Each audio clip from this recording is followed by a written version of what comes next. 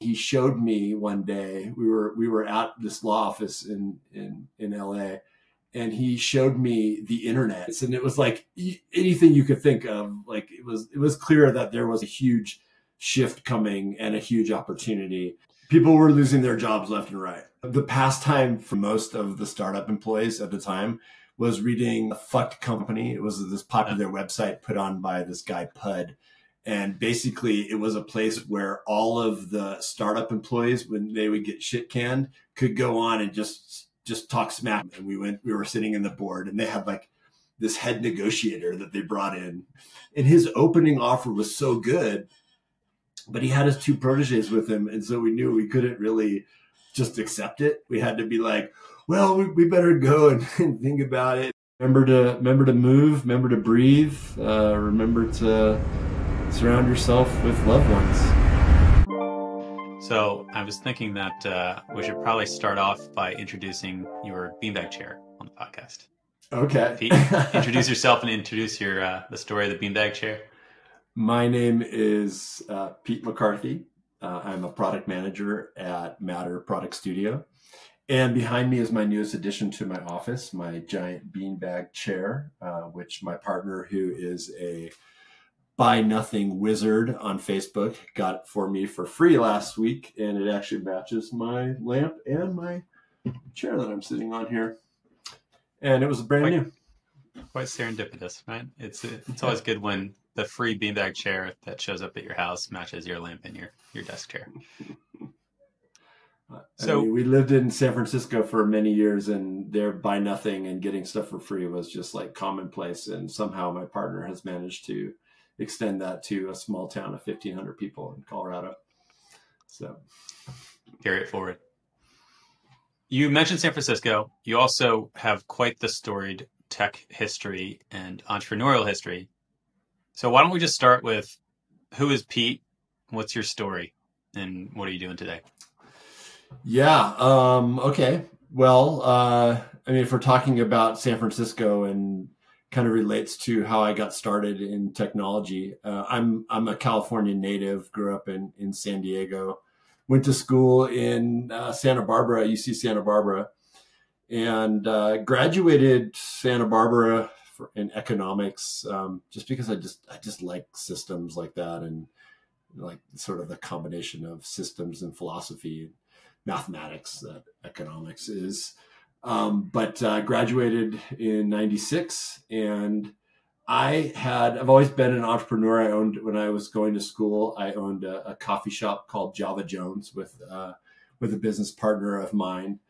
We had actually parlayed that from a mobile car wash business. And when I was doing the mobile car wash business, I contracted with one of my friends who was a computer programmer at the time to build a little app that would track all of our car washes and fax out these sheets. And it was kind of this complicated thing. But because of that, I had this relationship with this programmer who he had an internship at a law office in LA. And he showed me one day, we were at this law office in LA, and he showed me the internet on like super fast, high speed, like a high speed connection to the internet. This is like back when was this? 1995.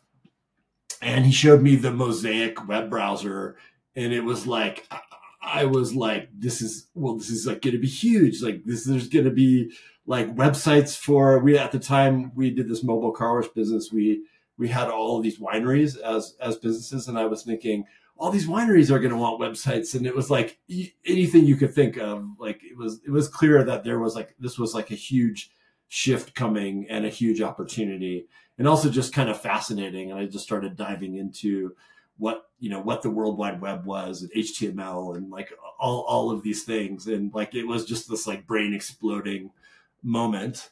What was the first website that you saw, or the first website that you remember, because it's going from the world, right? The normal world, and then seeing the internet for the first time at that time when it was not the thing that we know it to be today. What was that? Was it, I immediately get this, and this is going to be a big thing? Or was it, this is a brand new, my brain's exploding. I don't even know how to kind of frame this in my mind. Yeah. Like, it's got to be a big mental shift to understand what the internet is for the first time. I don't remember what the very first website was. It was probably sports or something along those lines, but it was really just like information with hyperlinks to other information. And this was a time when you had to do, if you had to do research, you were going to the library and they had a computer system to look things up, but you know, you still had to go find a book and then find the reference and all these things. You didn't have like information just at your fingertips like that, unless you had a CD-ROM, which was like the encyclopedia that was on the CD-ROM or things like that. But just, it became really apparent that anybody could build a website and anybody could link to another thing. And it was like, every business is going to want this. It's going to be kind of central to its identity and how it operates. That's awesome. All right. So you see Mosaic, you say, okay, everyone's going to want a website. It's 1995. Continue. Okay. So then I became a tour guide. So I decided when I graduated in 96, I had been going through my entrepreneurial phase. I had my coffee house. I bought this, my partner and we were partners in the car wash business. And we actually bought a coffee house thinking we were going to start a mobile coffee business called the Jumping Bean. I've always been really excited about naming things, not so much about doing the work to actually launch the mobile coffee business. So we bought a coffee house that was for sale. It was one of our customers that we were detailing his car, and he owned this coffee house and he wanted to sell it. And so we bought it, and we immediately kind of dropped the mobile business and just kind of fell in love with like owning a cafe in a college town. This was in Isla Vista. It's still there, by the way, Java Jones. And neither of us wanted to go off and do the mobile business anymore because we were like having too much fun hanging out at the coffee house. And I was really on this like sort of Alex P. Keaton entrepreneur doing my thing. And one day, one of my friends who had worked as an employee for me at the car wash business came and was like, I need a reference and I want you to be a reference for me. And I was like, oh, great, sure. What is it? And he was going to be a tour guide. And he told me about this job where it's called Trek America. You take passengers, like you have like 10 to 12 passengers, none of them Americans, all from all over the world, all between the ages of about 20 and 30, usually a mix of 4 or 5 nationalities. And you go on anywhere from 2-week trips to 3-month trips all over North America. And I was like, people will pay you to do that, you know? And he was like, yeah, you should do it too. And I was like, oh, I can't do it. I got my coffee shop business and all these things. And he was just like, dude, you're 22 years old. Like, if you don't do it now, like, when are you going to do it? And I really kind of took it to heart. And I just like, I made this huge shift. I sold the business to my partner. I took like 18 credits to like finish school. I took a year off. I moved back to San Diego for like 9 months. You had to be 23 to be the tour guide. And I basically, I just went to Europe for 3 months and backpacked around. And then I came back and I basically worked as a tour guide for 3 years, doing basically adventure travel trips all over North America. So talk me through how Pete makes decisions, because we didn't even talk about how you started the mobile car wash business, right? So somehow you start a business, right? In college or even before college. Then you say, yeah, oh, mobile coffee shop. That sounds great. Let me sell this, buy this. I'm a coffee barista owner guy now. Oh, the internet. This is going to be so amazing. This is so incredible. Oh, by the way, I'm going to now do this random tour guide thing. Like, what is the through line for your decision-making process and all that?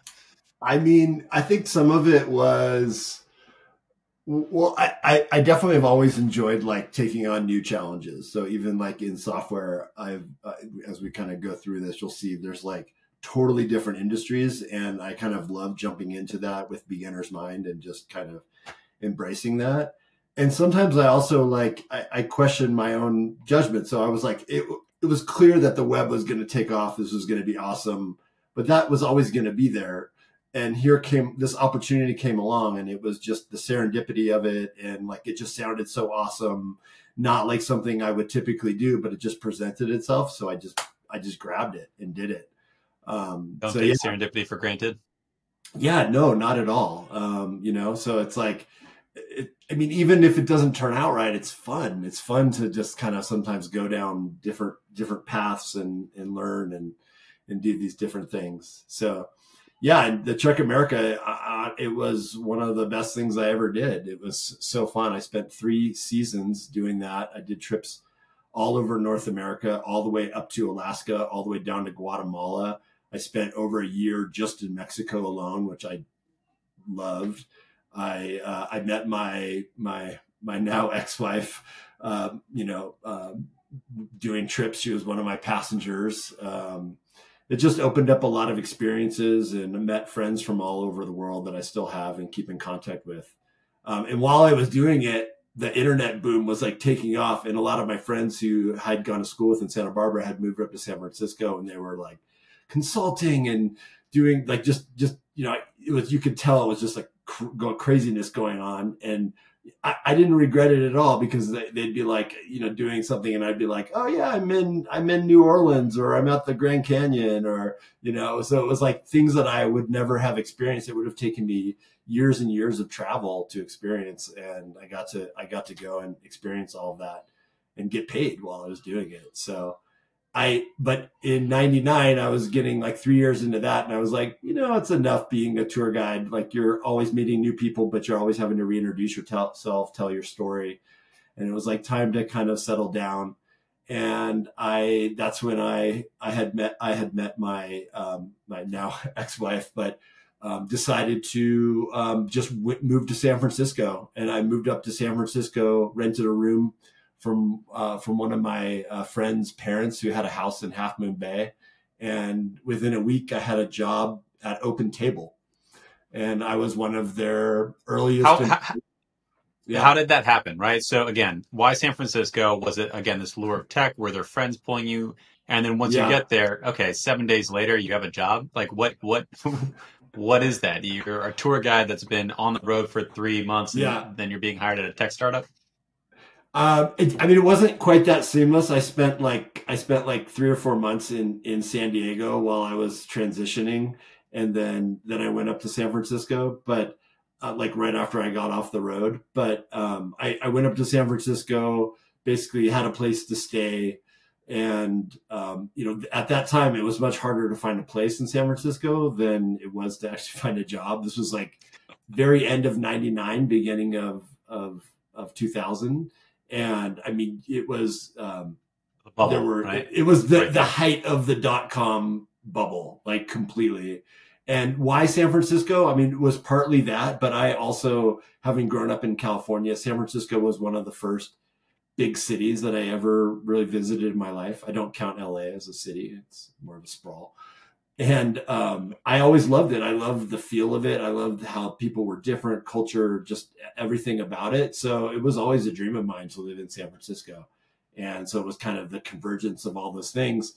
And OpenTable, I had worked restaurants from when I was about 14, started in a deli, worked in like table service restaurants where I was like a busser, with crumbing tables and the whole fine dining and all that kind of stuff. So I understood restaurants really well.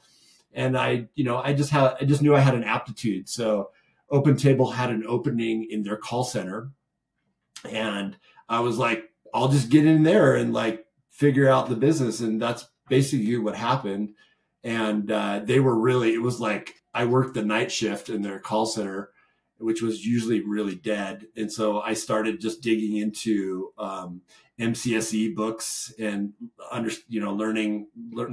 And my MCSE is like Microsoft certifications. Like back then, like all the OpenTable stuff ran on, NT 4.0. And it was, so and a lot of the job was, we were like the first people to install a DSL line into a restaurant.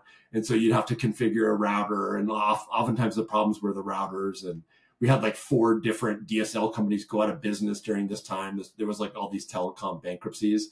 And so we were constantly switching out routers, and I'd be on the phone and I'd have these like things to go through but I wouldn't necessarily understand what all that was. What's a subnet? What's an IP address? What, and so I was just like, okay, I have time, so I'll just start learning all this stuff. And then at the same time, a lot of the engineers would be in like across the room, and I would just go over and start talking to them and seeing what was going on, and start kind of giving them feedback of when calls were coming in, and I was talking to restaurants, and they would just incorporate that right into the software. So it was like my first product job where I was like, so this is what, 99, 2000, height of the .com bubble. You also said you were one of the first employees there. So I was one of the first 20 employees there. First 20. That's still obviously quite early. So, what does Silicon Valley look like? What does San Francisco look like in 99, in 2000? Is it crazy parties? Is it everyone knows in their bubble? Or is it we're just going to the moon, we're all going to be rich? Like, what's the sentiment? Like, I don't have a reference for San Francisco before this because I literally arrived in the middle of this. I had spent some time up there in college, but OpenTable we were right in the Mission District. We were like 17th and Mission. We were in this old, what had been a building that was used like for seamstresses and things like that, but they had cleared out. It was like this giant loft space. We had the foosball tables. We had like the refrigerator packed with every kind of beer and the Slim Jims and the snacks. And like, it was like a parody of a startup like sitcom with everything that you think it is. Everything. Yeah. And they opened up like 20 offices in like 6 months because there was another, I don't even remember the name now. It was like Easy Res or something, which was like our East Coast competitor that was based in Boston, the Boston tech company. And they were getting funded by Boston VCs, and we were getting funded by all the San Francisco, and we were competing. And for a long time, we were kind of neck and neck. And so it was like all about growth, hiring engineers, it was like for like 6 months. And then immediately after that, it was all winding back down. So it was like we were closing all the offices. There were just like expensive routers and switches like sitting on the desk and telecom equipment. Because back then it was like all of our servers ran in the building. It wasn't like there wasn't cloud, right? It was like there was a server room, and that was the server room for OpenTable right there, right, next to us, and all the switches and everything was routed locally. So yeah, so it was like this huge meteoric rise, even with the startup drama. The founders the VCs replaced the founders with like the adults in the room who were who had previously been the CEO of Micros Fidelio. So like a big hospitality software company. And they were like, now we're going to transition you to being, real, serious company. And this guy came in right as the .com, like the floor was falling out.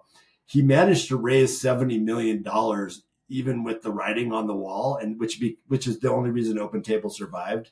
They then slashed almost everybody. They probably laid off 80% of everyone.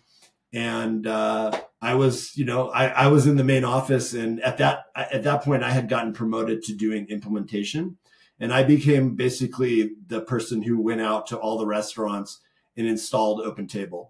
So I got to know like Thomas Keller from the French Laundry. I knew all the restaurateurs in San Francisco. I'd do a little side work for them and like hook them up with pirated software, and they'd give me like free wine flights and 3-course dinners and stuff like that. What software were they stealing?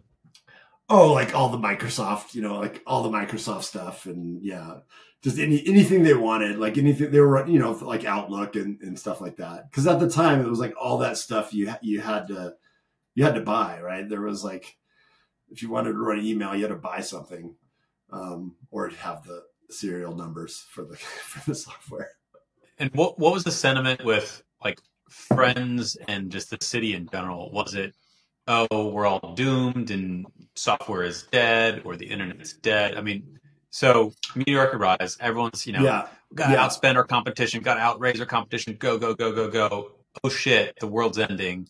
Like, describe the mood of the city, of the friends, of people, like, were people losing their jobs left and right? And people were losing their jobs left and right. the sort of the pastime for the OpenTable employees and probably most of the startup employees at the time was reading Fucked Company. Have you ever heard of Fucked Company? It was this popular website put on by this guy Pud. And basically it was a place where all of the startup employees, when they would get shit canned, could go on and just talk smack about their company and post any gossip and stuff like that. And actually one day, one person got fired at our work because it was like open on his computer and we were like forbidden to be on Fuck Company. But it was like basically the water cooler for, I'm sure you can find archives of it. It's pretty hilarious. That's awesome. The guy who started it actually went on to do a bunch of different, like very impressive startups and things like that. But, yeah, it's that was definitely part of the whole, the startup story. But in San Francisco, I mean, it was like the bottom fell out. So all of a sudden you could find apartments to rent when you couldn't find anything. There was a net exodus from the city. But the silver lining was that all these startups were like selling computer gear for like nothing. So a lot of startups kind of came out of that period. Like a lot of engineers were sent home and they like basically got to work and built things. And so really within like 3 or 4 years after that, you already had this resurgence. And I would say to me, I stayed at OpenTable for a couple more years. So I was sort of secure in that time. But one of the engineers from OpenTable, who was the first engineer, left. And he started working for a restaurant group in San Francisco, building a full point of sale system with a reservation system. And when they finally launched that, I was the installation person who went out to get their OpenTable unit. And he walked me upstairs and he showed me what he was working on. And I went and became their second employee. It was called Smart Restaurant Solutions. So I helped start that. We were moderately successful. We were kind of banking on that OpenTable would go out of business, and then we'd be there to really like clean up, which didn't happen. But we had like a okay exit. We were bought by a private equity fund out of Las Vegas. So you went from tour guide to overnight call center dealing with restaurants and customers to jump on over the line to talk to the engineers and giving them a feedback, elevated to kind of, implementation, going out, meeting the relationships with the restaurants, hiring software, doing all that. And then one day you're doing that, you end up meeting up. Did you know the person? I did, yeah. Did you know that? So you see an old friend, he's working on something new, you go there. What were you doing at that company? Were you now officially in product? Was product even a thing then? Or what were you doing? Product was a thing. There were people that did product. It tended to be more on the marketing side, I would say. That was really my first time where I think even though my title was VP of operations. I mean, we only grew to at most, I think, 6 employees, but I set up our email, I set up our website, I kind of did it all. And Matt and I actually worked above our pilot restaurant, and I would sit across from him, and we were in their office where the other restaurant employees were.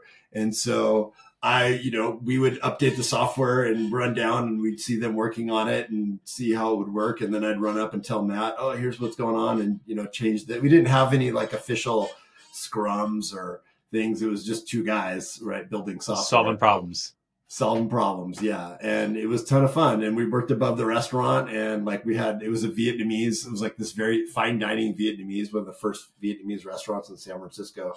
So we had all the Vietnamese coffees we wanted, and they served, their specialty was drunken crab. So we had all the drunken crab and garlic noodles, and it was a pretty sweet gig. It was fun.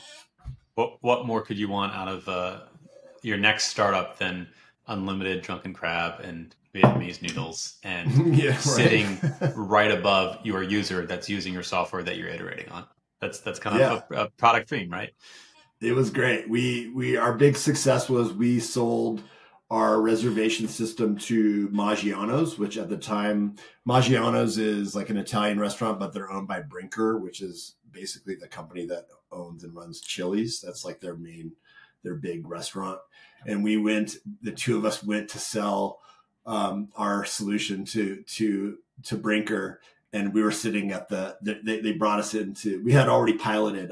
We had signed up a deal with them to pilot at like 4 of their restaurants.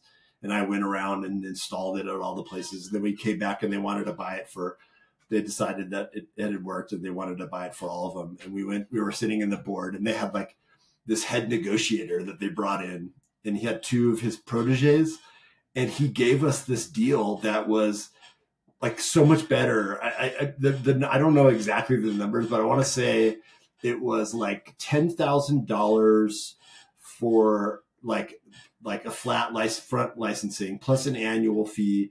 Plus they were gonna give us like $7,000 per install, and we figured out I could just fly around and install everything.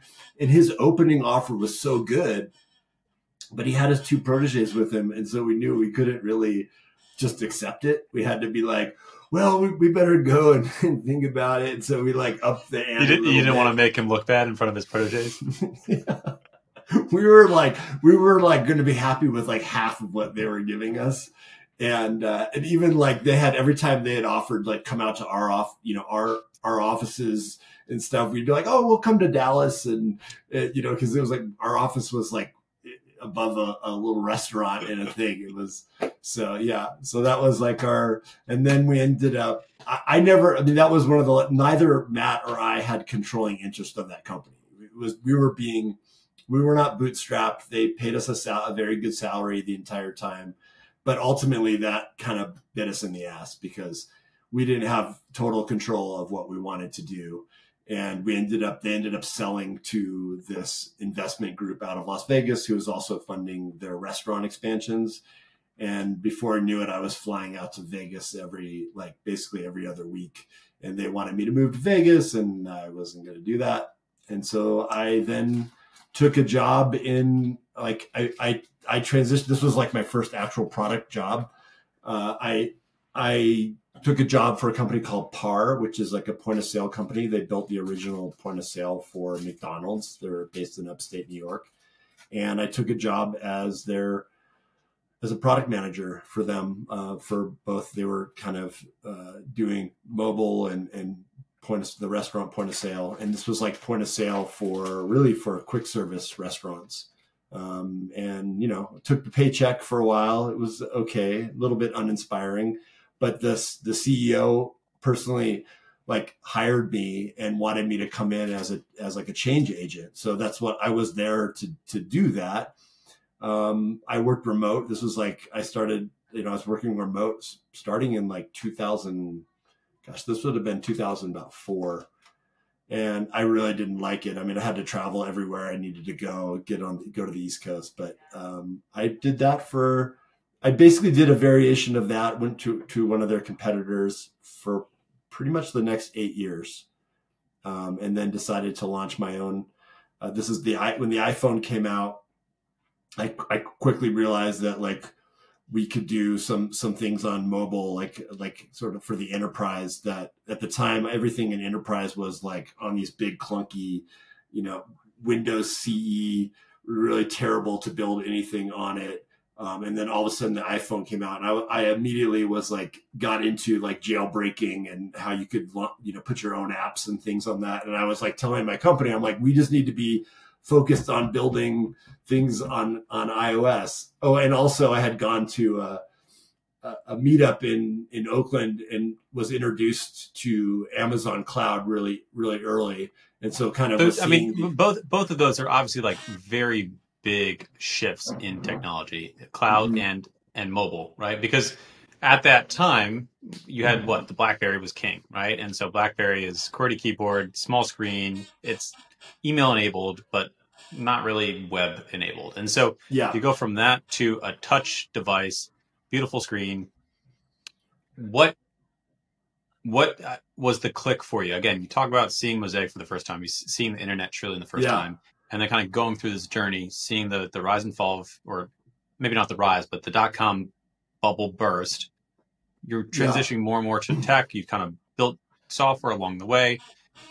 What was seeing the iPhone, seeing that opportunity, like what was your inflection point? What did you think about the future of technology when seeing it? I mean, I was in line to buy the first iPhone. I was like hook, line, and sinker. I mean, I had been a Mac. Like when I went to work in enterprise, I was the guy with the white MacBook where and like The figured plastic out a way, MacBooks. and even figured out a way how to use. I would like forward stuff to my Gmail, and I could use my Gmail for my email and not use the Outlook and not use the calendar and like not use any of that stuff. So I was already contrarian. Oh yeah, and I remember like talking to our CIO and our CEO, and I was like, "Oh, Google and Apple are gonna like just crush Microsoft." And of course, we were like a bronze or gold, titanium sponsored Microsoft. All of the corporate sales, enterprise stuff for Microsoft. I mean, we were hook, line, and sinker. Everything Microsoft, and all of our development Microsoft. And I was the guy. Think you were crazy? Oh yeah. I was the guy pushing for Ruby on Rails. I had started to. I had always like. I wasn't. I hadn't been. We should talk a little. My software development.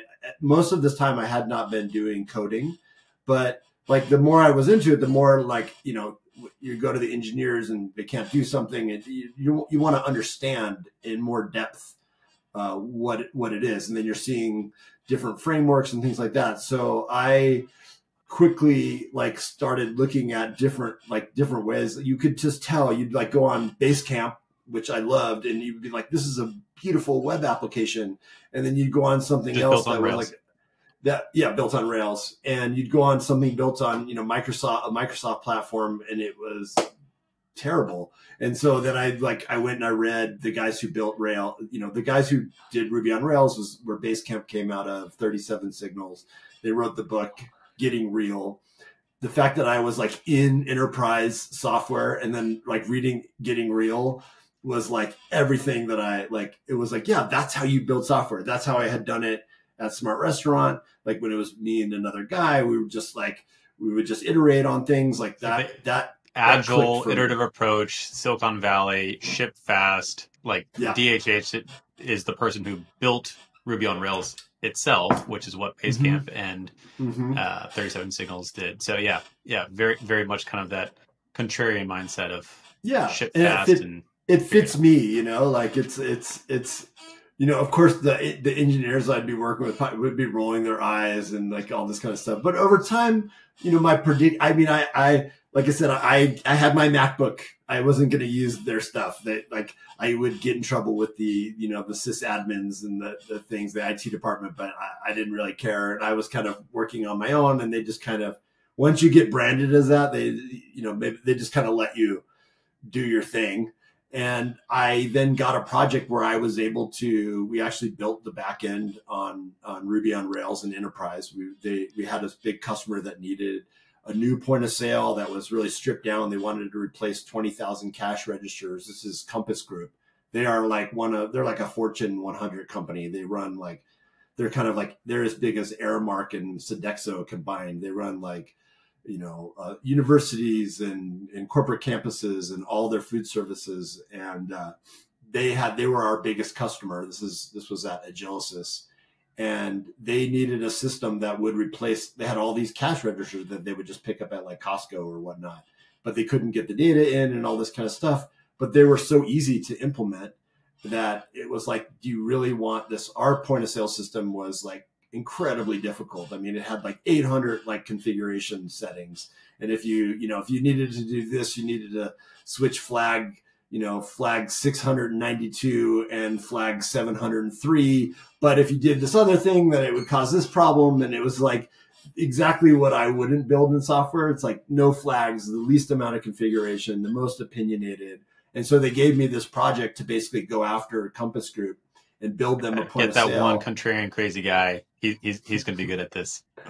And they basically said, well, we don't have any Rails expertise. So you go out and go interview all the top Rails development shops.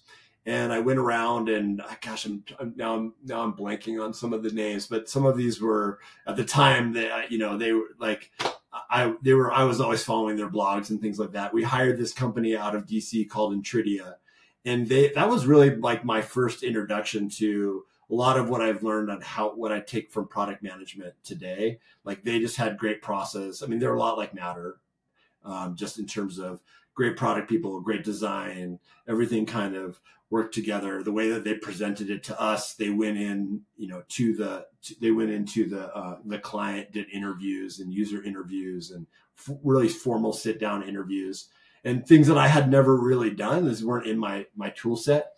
But so I learned, and I kind of knew that I was going to learn this too. I was like, okay, maybe I'm not working there, but I can hire them and kind of just watch what they do and then take that and infuse that into our organization. And that's what happened. At the time there was my project, which was probably funded to the tune of about $2 million.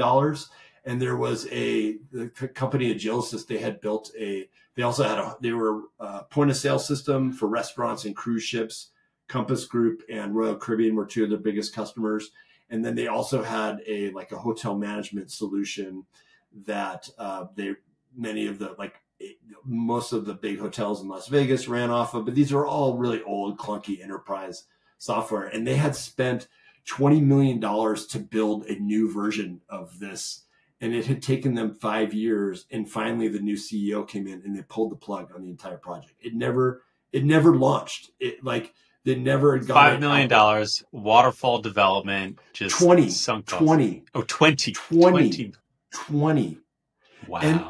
And so heads rolled, of course, right? Like I watched this. It was like all these meetings were architect meetings and all this stuff. And I was just like, meanwhile, you have your $2 million budget. You're shipping fast. You're building features. Yeah. We got to our pilot in 6 months, which they were like all stunned by.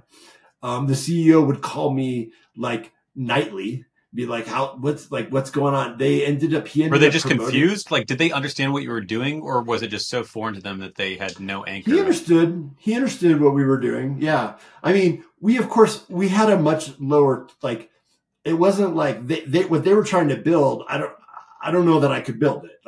I'm not trying to that's a much more complicated process than replacing a cash register in a cafeteria.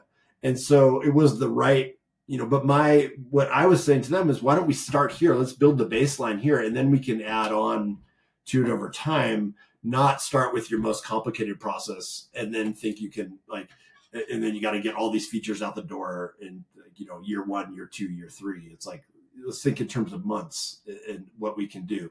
And so the project fit for that way of thinking. I don't know that I could do people deliver projects like that, right? People build Boeing 747s. I don't know if I've ever seen a project like that be delivered on budget, on time, but sure. Someone out there can do waterfall really well. Some people, right? They're good at that. I'm not that type of person. I'm more like, I want to be able to look over your shoulder, remember what are the things that are kind of mentally discard the things I don't need, not be sitting there just filtering all the different things and have some kind of system, for all that. I like being able to just encapsulate all the things. So maybe take a quick segue in this wonderful world of Pete's life. And that which you just spoke about, of being able to take in the information, sift through it, and then kind of discard what's not relevant currently. To me, that is product management. That is a big aspect of being able to do product management effectively, because what you have is you have the stakeholders, right? You have the product owners, the client, the whoever, and they have an idea, and then they're going to try to use words to describe that idea. And my understanding as product management is to facilitate the extraction of that. And you're going to get a lot of information. They're going to be talking about some feature or something that they thought about. And, I like this thing over here. But you need to take that, filter out what is relevant and is not relevant to this moment, and then figure out a plan to actually go about and do it. So talk about that framework, that mindset. Like, how do you cultivate that? How do you do that? How do you do that effectively? I mean, I think that one thing is you get to a decision point and you don't go farther than kind of what you know. And the decision point can be validated when you go live. So like even just today, report 32, it was a minor thing. It's like, when we're clicking on a card, do we expand and show the amenities, or do we have it, shrunken down and then the user clicks on it and expands it? Simple thing, but it's like, we don't have to decide. It's just going to be a change. So it's like when that software is agile and it's going to change, then don't try to make decisions and get to a point where you're not locked in on something. Don't dig into like trying to figure out some of those little questions. Wait till you launch to figure those things out. So don't be too committed to any one answer. Be committed to getting it out there, and know that some of the decisions you make are going to be wrong, but embrace that and make better decisions once you have better data. Get to the place where the users are using it, and when you're making changes, it's because of direct user feedback. If you try to get all of that right in the research phase, you'll spend so much time in the research phase. So why is that so hard for people? Because oftentimes you'll hear about entrepreneurs that are stuck in analysis paralysis, or maybe even entrepreneurs, and they can just plan, or engineers can build. But why is it counterintuitive or just hard to get in that true agile methodology of just shipping? Because you have to ship something that sucks. Like, you have to be okay. And especially like, this is why like enterprise software is not good at that, because everyone's sort of, covering their ass but if what you're really going for is the result and people, you have time, like you're not going to launch and it's like, oh my gosh, this isn't the way we like it. But you can show that we can make changes because you're not now locked in, because you can move quickly, because you're not sitting there, figuring out like just today, like, do I want to launch an app without like great, beautiful interactions and things? No, of course not. But I will for the pilot. Like, we don't care. I don't care. Let the card just instantly disappear in one column and appear in another column. Like, move on from that. Like, we can fine tune those things. Especially if when we're doing the next thing, we're not getting locked into all those little details, that we have room in that sprint to kind of go back and do some of those things. I mean, I want a polished product. I think that comes from saying no to a lot of features, but not from having all the research, up front. No, I think that's really helpful, because I think it's something that good product managers like yourself, you internalize it, but you also, sometimes it's easy to forget that that's a skill that's cultivated over time, is that ability to accept something that's not what you want it to be, because it's going to result in a better outcome if you're able to say, let's make a decision, let's move forward, let's make sure it works and it's capable of doing the thing that it needs to do and validate. But in terms of the experience or the polish or all the things that you want, all the things that the client wants, we're going to acknowledge those, but intentionally say no and not do them right now, because it's actually going to result in a better product. Yeah. And, shipping quickly covers a lot of mistakes. Like, people I think from my enterprise software experience and having seen like $20 million projects like go nowhere, you realize, like, get this thing out the door, get it being used. People will forgive a lot of, mistakes in the software if they see that it's launched, because there's that relief that the money that went in and the time that went in, it got you something. So try to get there as quickly as possible.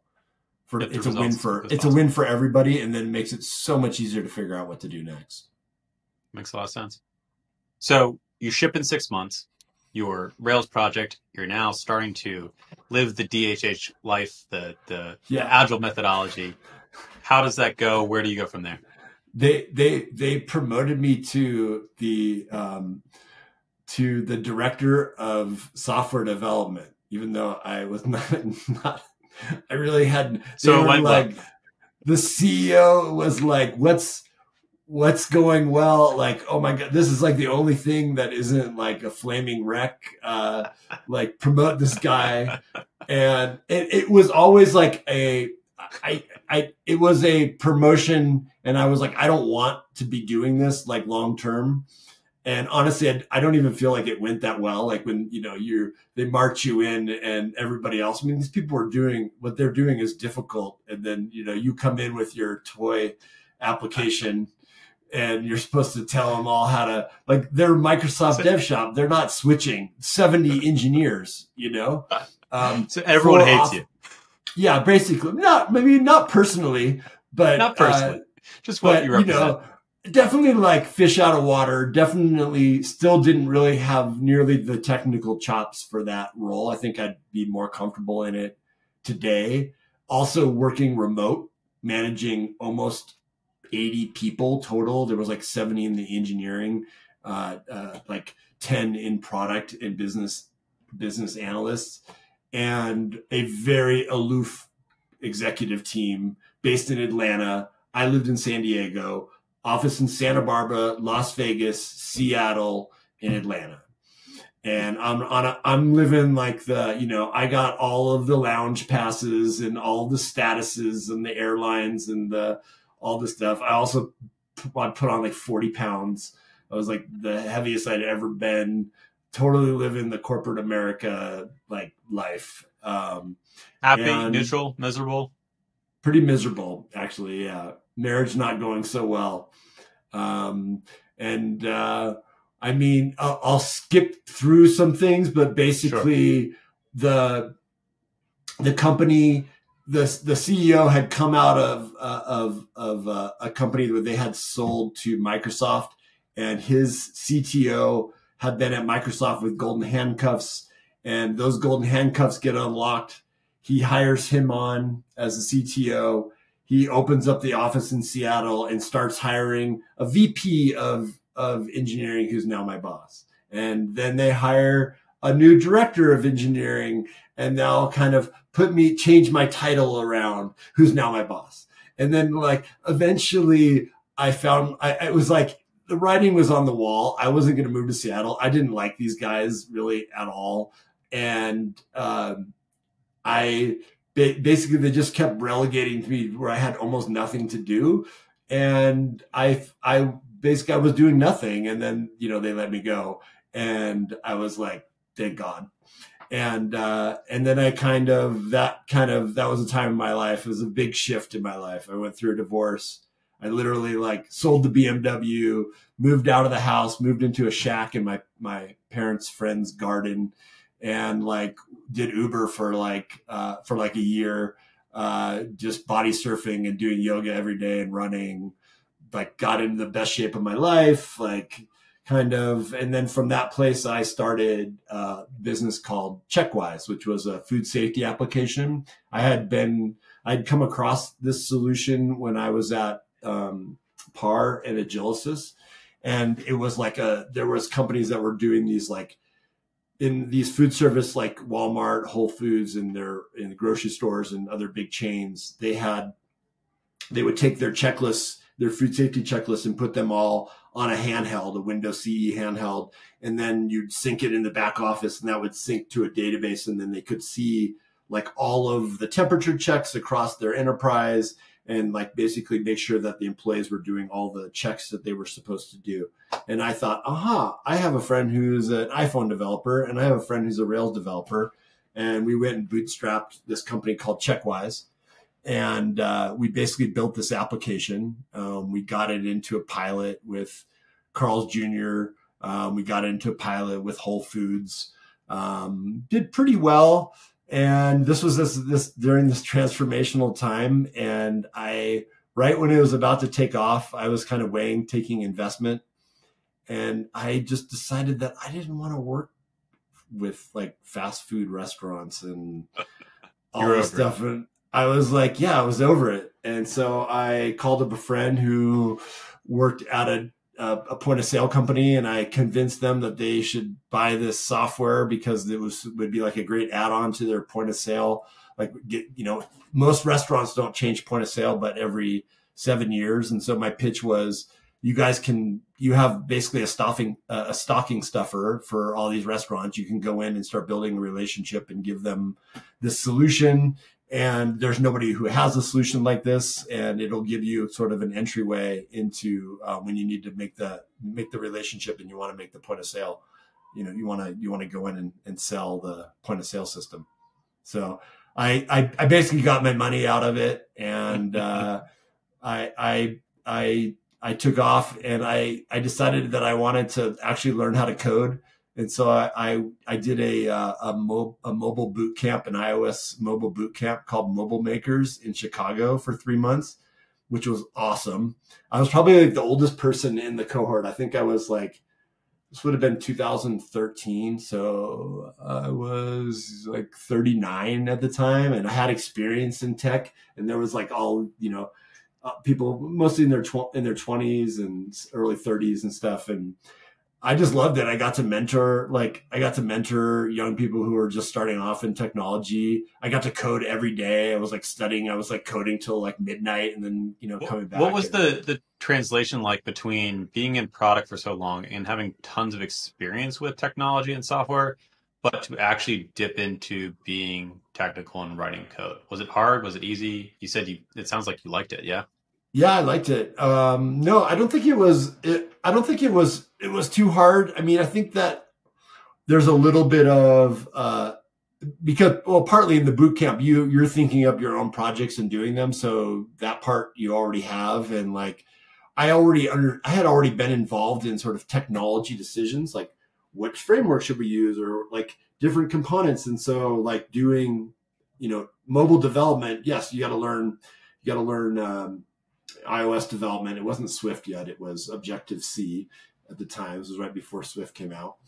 And, but you still have to use other things like APIs and things like that. And I already was familiar with those and had been dabbling in that, but never really knew like how to code, like I knew all these things and I kind of understood what it meant, but I wanted to like really understand it. And so for me, it was like, I had been waiting for years to do this. I had spent time learning Ruby on Rails. So I learned Ruby on Rails. I went through the Why the Lucky Stiffs guide to Ruby, and like loved Ruby on Rails, especially in the early days. But I didn't have the time to really to spend. And I think what I learned from coding is, even though obviously it's not about memorization, it is a lot about muscle memory and just doing it over and over again, and that type of learning. So yeah, that was like my first experience with that. And I kind of wish I had learned web development. I think I would have gone in more directions, because I quickly building a mobile app is all front end. And I actually like the back end a little bit more. I find it kind of more interesting than getting, you have to spend so much. It's like you end up spending so much time on the look of something and layout and all that kind of stuff, which is it doesn't really engage me all that much. You like data and systems. Yeah. How things work. Mm-hmm. So you teach yourself to code. You've gone on this kind of long journey. Where do you end up? Kind of close out the story, because I want to make sure we also have time for AI and zero knowledge proofs and kind of everything else. That might have to be part two. Fair enough. So basically, I come back to San Francisco. I'm thinking I'm going to get a job coding. I have a few interviews. They go pretty well. I do a bunch of technical interviews. It's going to definitely be a junior dev position. Not great salary when you have alimony to pay. And I get this job offer from this company in San Francisco called Vendini for a product position. And they are starting they had just acquired a festival solution, like a festival logistics solution. Actually, a company who had built this whole software, and they're going to rewrite the whole thing.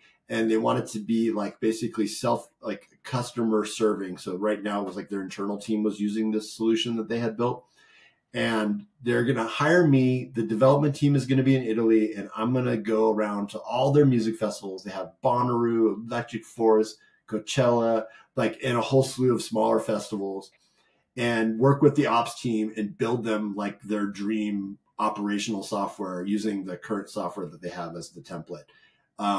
get to choose to build it on whatever platform I want. I went with React at the time. This was in 2014, early there too. Good choice. Yeah, that was the engineering team there wanted it to be Angular, and I fought them tooth and nail on it. And so I kind of, but the downside was I kind of let go of my coding dreams because I wasn't doing it anymore, and I was just having too much fun, honestly. Like going out, they would send me to festivals with an all access pass and a golf cart and a walkie talkie. And I was with the ops team, and usually I would just jump on and do what they were doing, but I didn't have the actual responsibilities either. So I could wander and go anywhere in the festival. So I would spend my summer at the end of the summer. Then they would fly me to Italy, to Gualdo Tadino, which is like 2.5 hours northeast of Rome. And this little town that it just looks like you're nestled in the foothills of Santa Barbara there. It's like the exact same climate. And they got me a scooter and an apartment, and we had a whole office. This company had started, the founder of this company in San Francisco had a nephew who was an engineer, and they had this great little pipeline from this engineering university in Italy, and would hire developers that were like a third of the cost of developers in San Francisco. And they had continuity. They didn't leave or go anywhere because they had this great job in the middle of nowhere in Italy. And so I'd spend like 3 months flying around to festivals, and then like 2 months in Italy. And so like I kind of just, yeah, I was just kind of cruising, doing what I love. Like I love building operational software. Like I knew the ops people really well. So if the software didn't work well, it wasn't going to be a good festival, and I was there. If it did go well, then they'd love you and everything was great. So, it's like, that's a great motivator for building things when you're actually going to experience, how it works or doesn't work. What was the coolest festival that you went to? The coolest festival that I went to, Bliss Fest was really high up there. Bliss Fest is my favorite, but the other one is Electric Forest, which is also in Michigan. These are two Michigan festivals. The first, Electric Forest, is 15,000 people, Odessa playing, the String Cheese plays every year. That's like the main band. My nephew, who I had never met, who's from Michigan. My mom grew up in Michigan. I met him there one day, and I got him and all of his friends, like, all access passes to everything. And then ended up doing mushrooms with him and all his friends. They were all like 19. I'm like 41 or something. Hanging out. I got the golf cart. You're like that cool, crazy uncle with all the access and all the hookups. Yeah.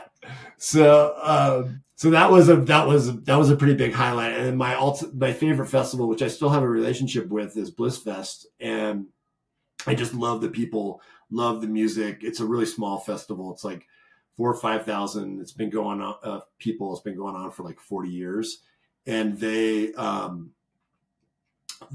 invited me to come back and help them run their. So they don't have Vendini as their ticketing provider anymore. But 2 years ago, they invited me to come back, or it was last year was the first year, and run their main gate. So I came back and did that. I also came back on my own with my partner and our daughter, who was about one at the time. We were doing a van trip across to Nova Scotia, and we stopped at Bliss Fest. And so I have a lot of friendships there, and went back and ran the gate last year with all new software, but like super fun. It's just like, there's giant lines and so many things going on, and it's a fun environment to be in. So that's awesome. So those are my two favorite. You touched on a van trip. Maybe also touch on that a little bit. The van. I've heard some van stories. I guess you could take the American vagabond out of his 20s, but he's still an American vagabond. Yeah. I've had a couple like retirement periods in my life. One was when I was doing the Uber driving and body surfing and yoga. When I finished with Vendini, finally, I ended up buying a camper van because I wanted to go to. I've always had this interest in like off-grid building and natural building, and I wanted to go do.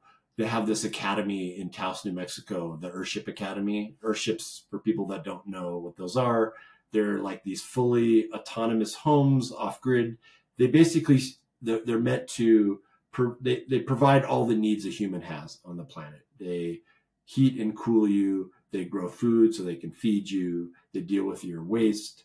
They produce electricity. They collect water. So the idea being an Earthship, meaning if you have an Earthship and it has all these systems that it can provide all these things for you. And what's really interesting, it's sort of like permaculture or stacking functions. The fact that you have all these systems, the house works because it does all the things that the occupant needs. And if you take any one of those systems out, the other things, they kind of fall, they don't have that other thing to lean on. So it's a really beautiful system. And I was always fascinated by it.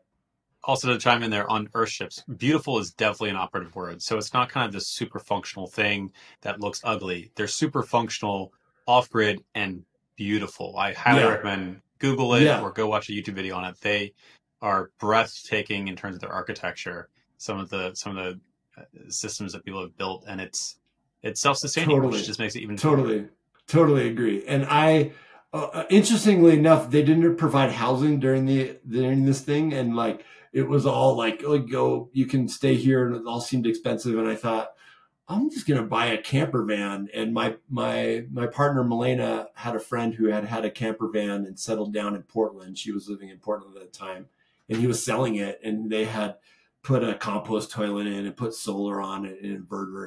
It's a 98 Road Trek. I still have it.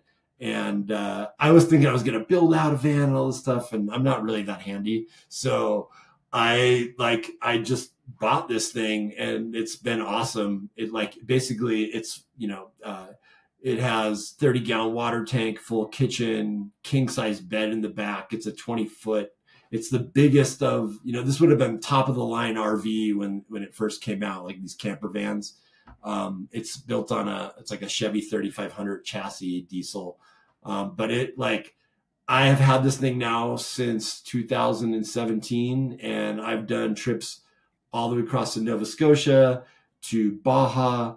I love it because we never make reservations. It's always just like, where are we going to go? Where are we going to sleep tonight? Like, can I sneak in here? I'll even find like places to sneak in. And the national parks, they make you make reservations for the campgrounds and stuff. I don't do any of that stuff. So I just like find the places. I have like little tricks, like I pull in between if we are going to stay at a campground and there's like people already there, like park kind of between two spots. So nobody really knows like who you're with or whatnot, and then you're out in the morning. You're just like trying to find a place to lay your head at night. Selling pirated software in the .com boom to hacking, being the only Mac user when everyone else is using Windows, kind of being the deviant there, to what were some of the other hacking things that you did? To literally jailbreaking iPhones, hacking, right? Well, we're following the scripts on YouTube's, and then van hacking in terms of going off script and off reservation. Those are the only ones I can mention without incriminating myself. I like it. We'll have to bring you on and bring some drinks or something to explore more on that. So Pete, I know we're kind of running out of time here. So in terms of the journey you've been on, the product journey, experiencing technology through so many pivotal inflection points, starting with the internet, the iPhone, cloud, which we didn't really get into, and then kind of this next wave of diving deeper in technology. What ultimately is motivating you in all of this, and where do you ultimately want to go? Like what is still driving you? What are you curious about? What are you hungry for? Yeah, I mean, I will say, so when I went out to do the Earthship Academy, my thinking was, I was in San Francisco. This was in like 2017. It just felt like technology was starting to get really stale for me. It was like everything is like a mobile app. It's like Uber for dry cleaning or Uber for this or Uber for that. And it was just kind of boring and not like things that I use. Like I'll ride my bike before like scooters coming out is not like, I love technology for how disruptive it can be, but I also like not having technology. Like I built point of sale systems for restaurants, but my point of sale for my restaurant would be like a chalkboard and flat rate pricing and cash only. Like, so I'm more into the systems, and when technology can slipstream and make those systems better, then I'm all for it. But when it's just like, well, we'll put all these sensors here and it just becomes like the people become a slave to the technology and having to do whatever it wants. No, but if it's empowering you to do more, then I love it. So I was kind of out. I was like, I'm going to go build houses out of tires in the desert and Earthships. And I was out there, and that organization, the Earthship organization, very amazing ideals for many people in it, but it's also like centered around like this one guy who's had these great ideas, and it's a very what's the term I'm looking for? Just not a great organization. It had all the hallmarks of some of the some of the startups I had worked for that had just really bad dynamics with leadership and things like that. And it was like, man, like these things, these systems, like they keep, like one person kind of owns them. And I'm a big believer in open source software. And when I was out there, a buddy of mine was like, he's like, go read the Ethereum white paper. Cause I knew about Bitcoin for a long time. I always followed like all the different, hacker news and back in the Slashdot back in the day. And so like, I mean, I was aware of Bitcoin, like the Bitcoin paper when it first came out, like probably within a couple of weeks, and never really spent the time to understand it, which I wish I had. But finally in 2017, my friend was like, go read the Ethereum white paper. And I read it a couple times. And then it was like this kind of like when I saw the web for the first time, but in a very different way. This is not really about technology. It's more about like organization, ways to organize things using technology. But the impact is the way you organize things. And I saw it right away. It was like OpenTable, like, well, here was this thing. It was like OpenTable, all the restaurants that used OpenTable, they hated it.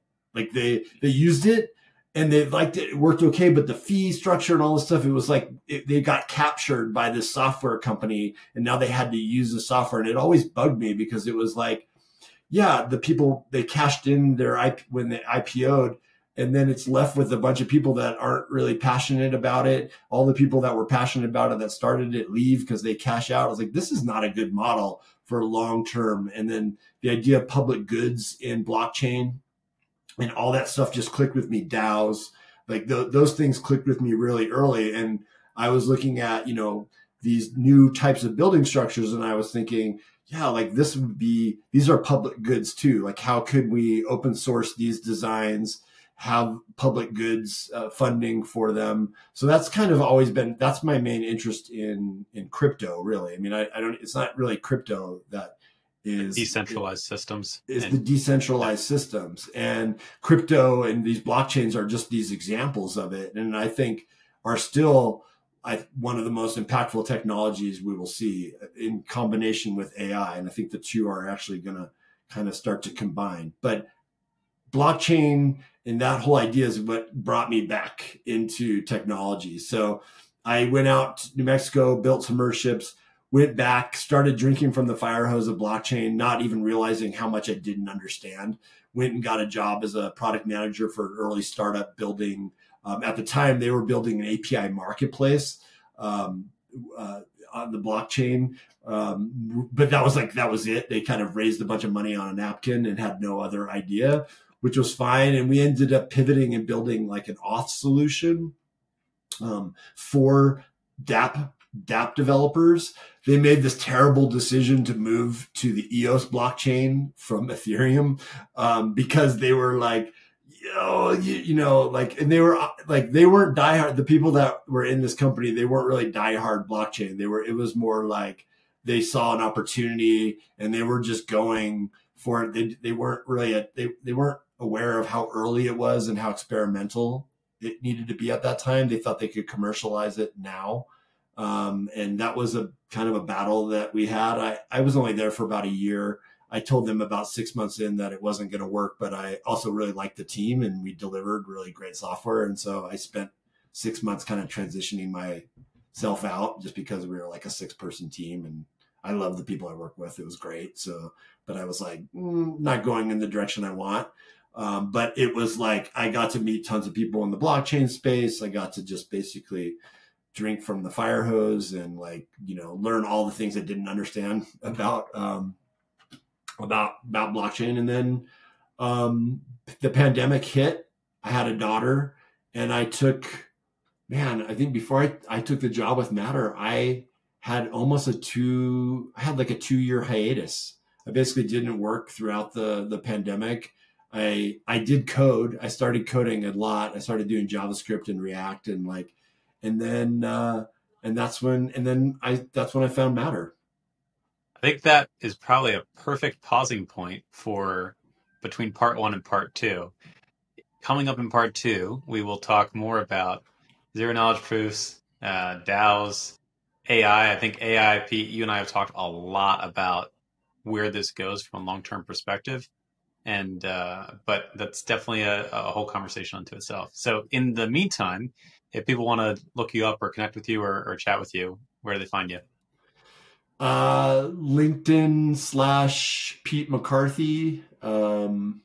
Yeah, that's it. I don't have a big social media presence, so that's probably the best place to find me is on LinkedIn. Yeah. Or cram between 2 vans in a national park. Hours of, or in Paonia, Colorado. Those would be the options. Pete, any final words you want to leave our listeners with? No, I'm off to do some yoga. Remember to move, remember to breathe, remember to surround yourself with loved ones. I love it. Thanks for coming on, Pete. All right. Thanks, Elijah.